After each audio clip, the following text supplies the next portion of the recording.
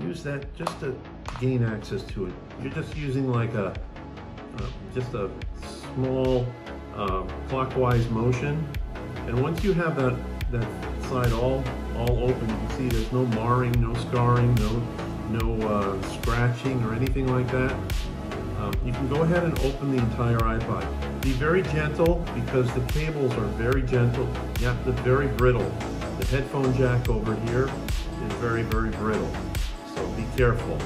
You have your hard drive, you have your battery. This particular battery has been changed. So what we're going to do now is go ahead and disconnect the battery, pull straight up, and then you can take the hard drive out. And it's just a simple cable. This is what they call an IDE cable, an IDE connector. So basically you're left with